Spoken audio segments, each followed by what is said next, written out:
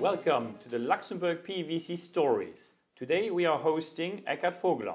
He is the head of Investindustrial Luxembourg office. He's also an LPA ExCom member and also our favorite treasurer. Hi Eckart. Hi Stefan. Pleasure to have you. So let's go and drill into that interview here. What can you tell us about Investindustrial? How, when and who started the entire adventure?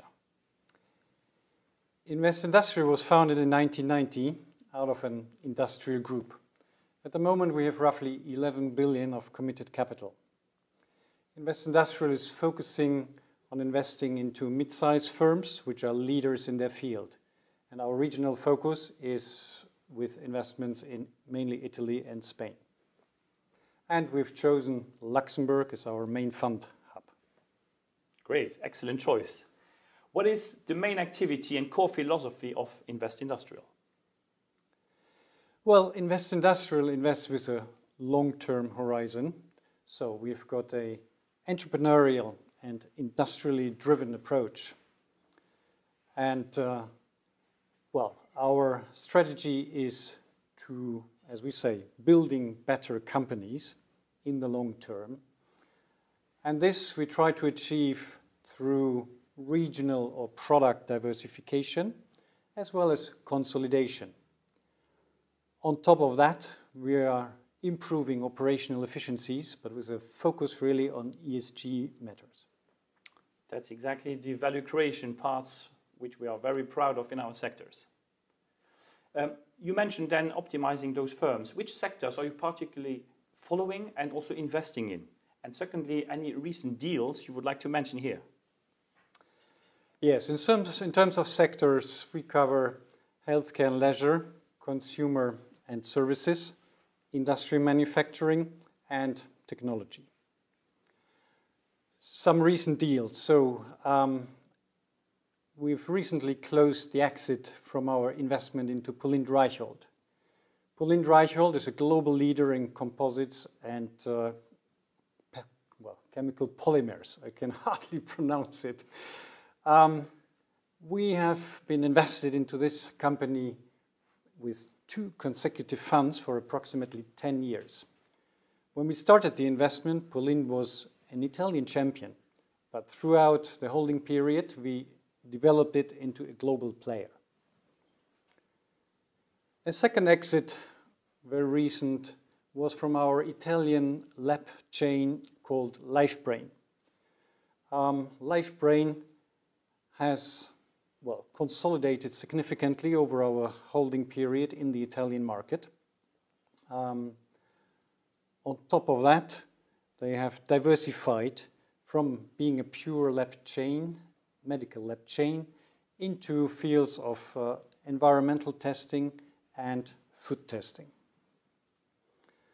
Well, speaking about food, another deal we closed this year was the acquisition of CSM Ingredients.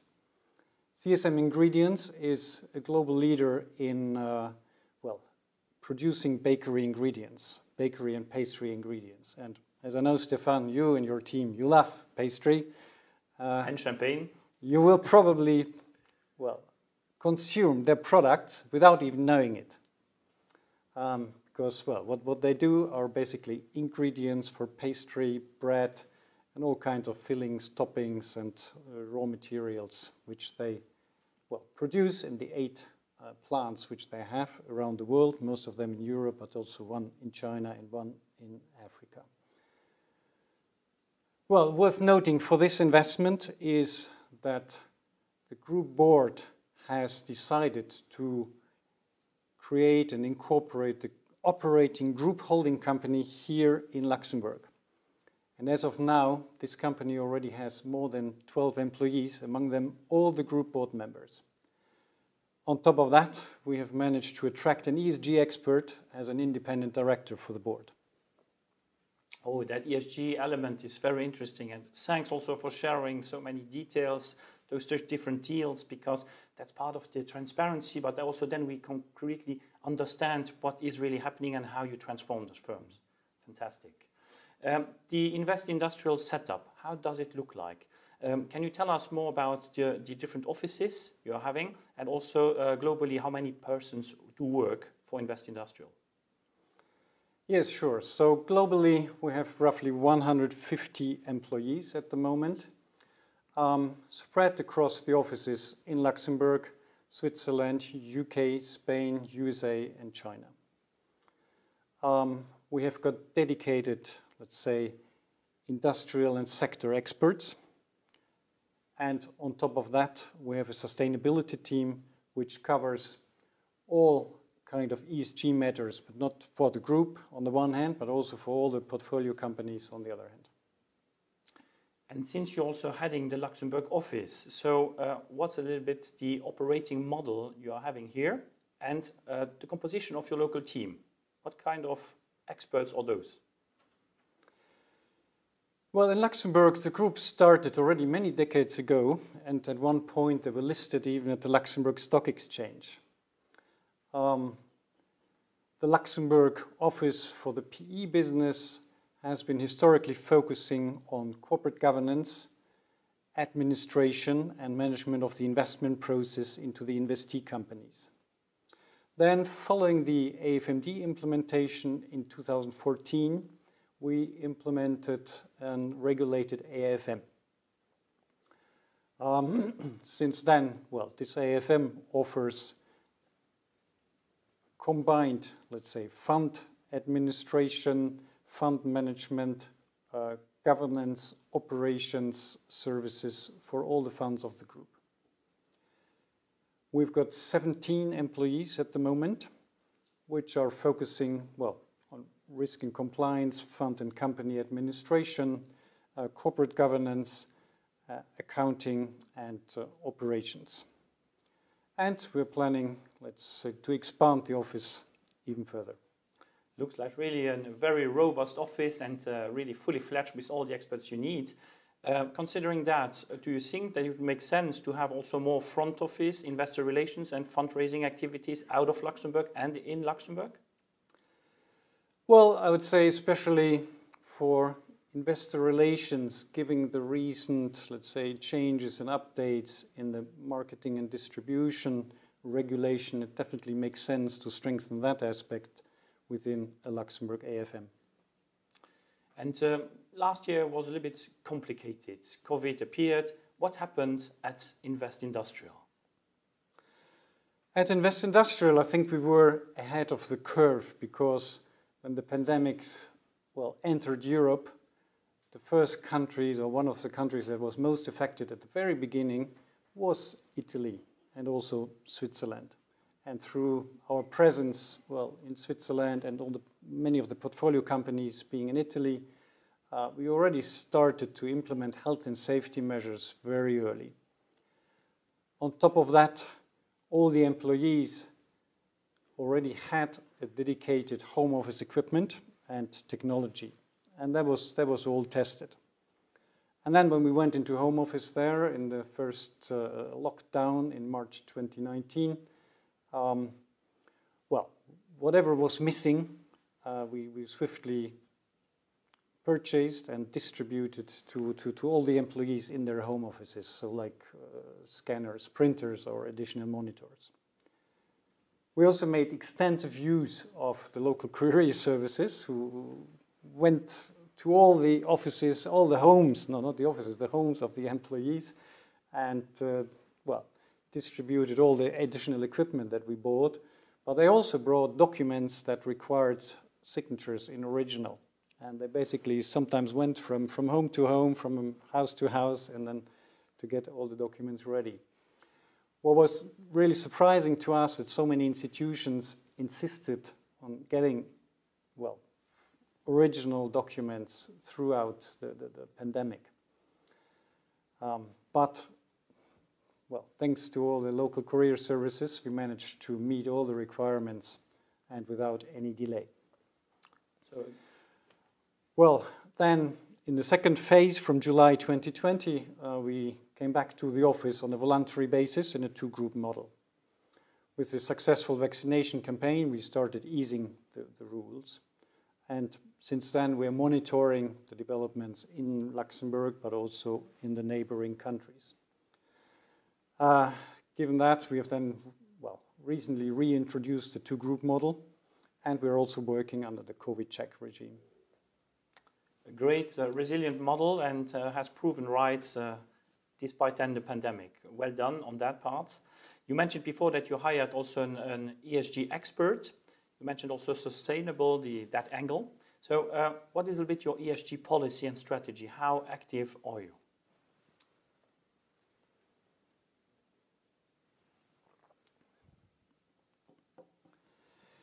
Indeed. So implementing environmental, social, and governance issues into our business model is really vital, and we think it's a core pillar of creating value for all our portfolio companies. In this sense, we've been active in this model and developing long-term strategies with the portfolio companies, with the aim to, as we say in our slogan, building better companies.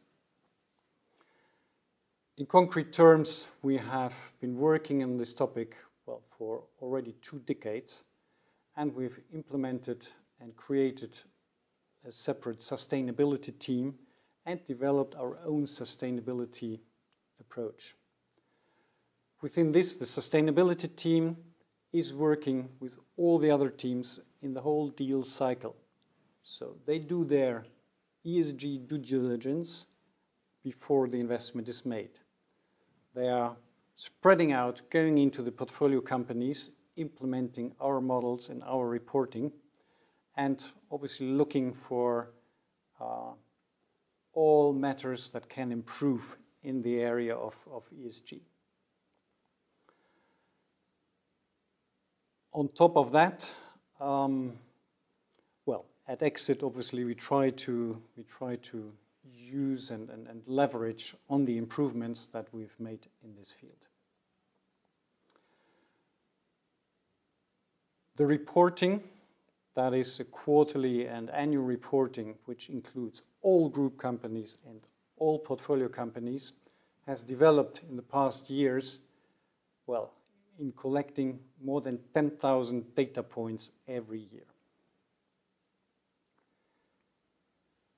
On a second work stream, climate, let's say,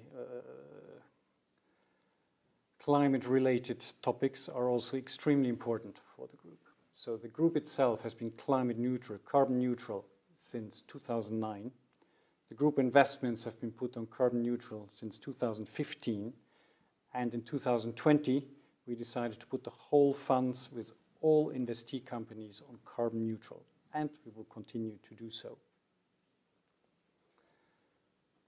Last not least, we have reached top score of A+ in the UNPRI assessment model, and we are a B Corp member with the highest rating for all private equity buyout firms.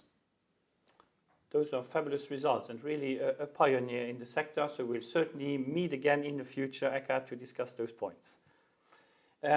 Your view on the Luxembourg ecosystem in infrastructure right now, how do you see it? Anything we could or should upgrade? Well, I'd say in the past 10 years, the private equity sector in Luxembourg has developed significantly. To name some milestones, we had the implementation of the modern limited partnership law, and we had the AFMD implementation. In terms of, well, further improvements, I would say Luxembourg should strengthen its sustainable finance approach, strengthen and deepen it. And I personally think there should be zero tolerance in the fund sector for any kind of greenwashing. True. That's really not helping the sector at all. And if you do it, you should do it truly. But I think that sustainable finance is a very important ingredient for the success of our industries in the future. On a more personal basis, because we also like to address those different points.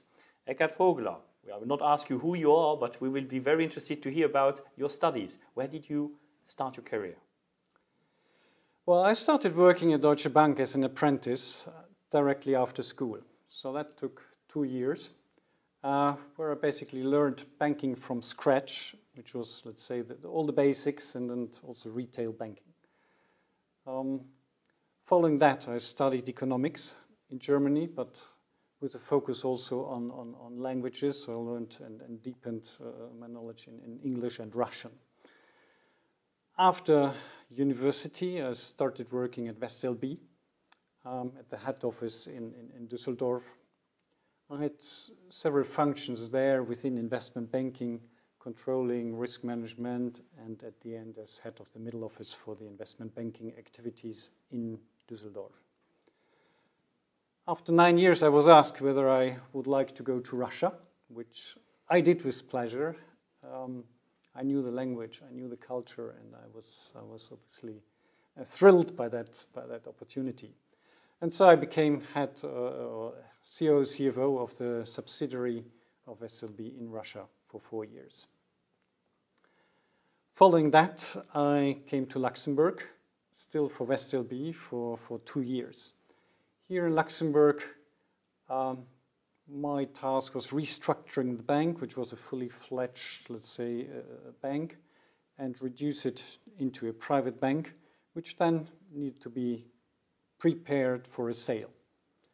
And by this, I obviously learned the gist and the content of due diligence, preparing a company for a sale, presenting it to investors. And, well, in this restructuring process, also, I restructured myself, and so I had to look for a new opportunity here in Luxembourg, and found it in the PE sector and joined Investindustrial, 10 years ago. Well done. This is also a very interesting adventure you are just explaining here. Some parts we did actually not know, so that's great. What kind of tip or hint would you give to talents interested or envisaging to join us in the private equity and venture capital sectors? Well, I think in general, what is important for young talents is, well, not only to learn things, but to learn how to learn. Because now we speak about this lifelong learning cycle, so we need to learn and relearn and make new experience all throughout our career. This is one thing. Another thing which I think is very important is not only focusing on accumulating knowledge and just learning facts, because the facts change tomorrow, it's all outdated. So what is important from my point of view is making a deep dive into the models, into theories, into abstract, let's say, models, and really understanding them, getting a deep and broad understanding. That, I think, will help in coping with known but also unknown situations, because as we've seen, financial crisis, euro crisis, unpredicted, and still a lot of the mechanics which you know from the models can work, and I think this is really important. It's great to share that analytical skills are very important, and also to be pragmatic in order to constantly evolve further. Great shot. Any specific leader or person who inspired you, motivated you? Yes, indeed. At a very early moment, when I started working at Deutsche Bank, as I mentioned before, at the time Alfred Herrhausen was the CEO of Deutsche Bank, and he was criticized a lot because at the time there was a huge discussion in Germany about the power of banks. And Deutsche Bank, being the biggest bank in Germany at the time and one of the biggest in the world, was criticized a lot for its power it had, not only as a bank, but overall in the economy with its participations at the time, and also as with Alfred Herrhausen himself as advisor to governments, for example. He tried to compensate that with developing concepts of responsible entrepreneurship, responsible investing. On top of that, he also brought forward ideas of debt relief for over-indebted, especially, well, as they were called at the time, third world countries. And he was criticized a lot for that concept. Being so much in the focus of power and banks, he unfortunately also got in the focus of the German terrorist group RAF, and he died in a bomb attack of the RAF in 1989.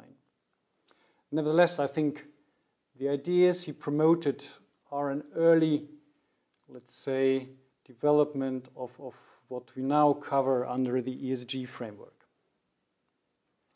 Kind of a dramatic story, but very strong also with what was kept and why it helped further. Thank you for sharing that also, Eckart. And now on an, let's say, lighter finish, any books or series, podcasts, music you would like to share with our audience? Well, I must say I very much like the book called Freakonomics. Oh yeah, great. When that was published, it was, I think, one of the first publications which analyzed what we now call big data, with, well, it's an analysis with statistical models of or trying to explain sociological phenomena. And they come to very, very striking and eye-catching, let's say, observations. At the same time, the book shows and the publication shows the risks of big data, because already very shortly after the first publication, I think one of the stories had to be withdrawn because they noted, I don't remember exactly the detail, but either the quality of the data was not sufficient or the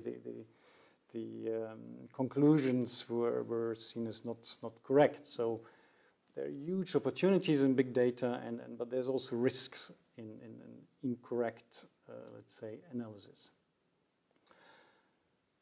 On the other hand, well, I'm a great amateur of music as well. And I very much love the very complex music which you find in, well, for example, the operas of Richard Wagner or the symphonies of Gustav Mahler. I'm also a great amateur of the Russian culture, as mentioned, and I love the opera and symphonic works of Tchaikovsky. So I think it's incredible that one single human brain can invent such complex music and pieces of art. It's simply fantastic. Thanks for sharing all those details. And I think after Diana, who also joined us recently, she also proposed to go and have some fun with different operas. That is something we could do certainly in the future. Eckart, on a more serious note, really, thanks a lot for joining us, for participating in this interview. And we are so happy to continue those great projects together. Okay, yeah, thanks for the invitation. Thanks.